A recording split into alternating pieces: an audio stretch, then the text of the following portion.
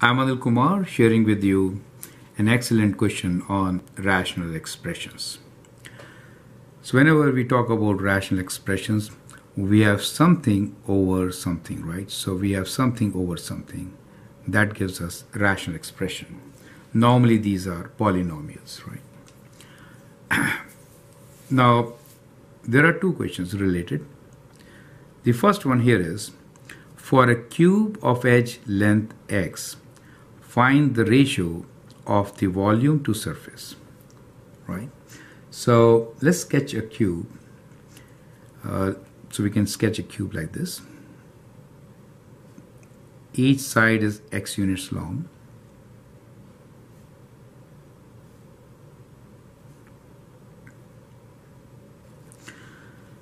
Now if that is a cube, then what is the volume of a cube? Volume of a cube is, each side is x, right? Length, width and height. So volume will be x times x times x. You could also write x cube. Okay. How about the surface area? The cube has 6 surfaces, right? Like this is one surface, which is the top, correct? Similarly, we have the sides. We have 2 top and bottom and 4 sides. All the areas are same. So we have 6 different surfaces.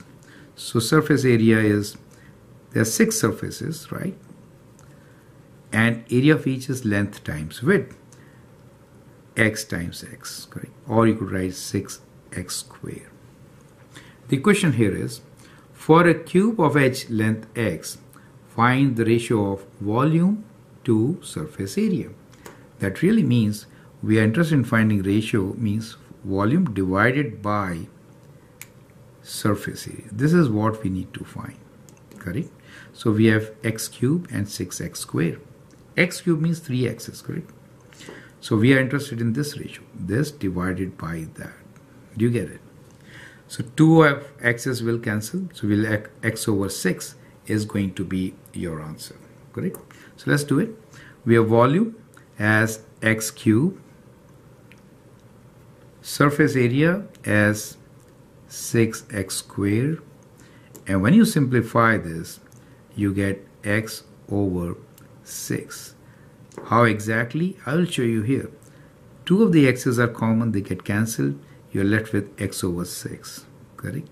Some of you who knows exponents, 3 minus 2 is 1, so your x to the power 1 is x, and there's 6 in the denominator, correct? So that becomes the ratio. Now units will be, for cube there are 3 x's, for area there are 2, so it will be in units, any unit. If x was in meters, it will be meters. If x was in centimeters, this will be centimeters, right? Okay, now let's look into the next one. It says, for a sphere of radius r, find the ratio of volume to the surface area. Now you should know the formula for sphere volume. So what is the volume of a sphere?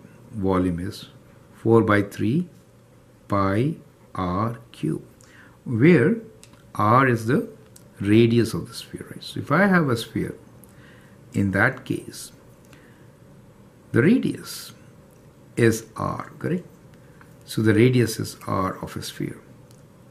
So let me give it a 3-dimensional look here, kind of like that. Is it okay? Okay. So that becomes r, the radius of a sphere. And the surface area of a sphere is 4 pi r square. Their ratio will be, that is volume over surface area will be, we can write here 4 by 3 pi r cube, pi r cube divided by 4 pi r square. So when you simplify, 4 and 4 will cancel, pi and pi will cancel, r square will cancel with 2 r's, so you're left with r here, and therefore you could write this as, that 3 comes in the denominator, r over 3. Is it okay? So that is how you can calculate the ratio of volume and surface area. So these are the rational expressions. Whenever you have something in the numerator divided by something in the denominator, then we get a rational expression. So I hope that makes sense. if the units were given, it should be in the units of units. When I say units, any unit. For example, if I say R is in centimeters, then this unit will be in centimeters. That's what I mean when I write unit. It's important to write unit since volume will be measured in unit cube, surface area in unit square, right? So you have unit cube over unit square, and when they cancel out, you're left with units as the unit. I hope that helps.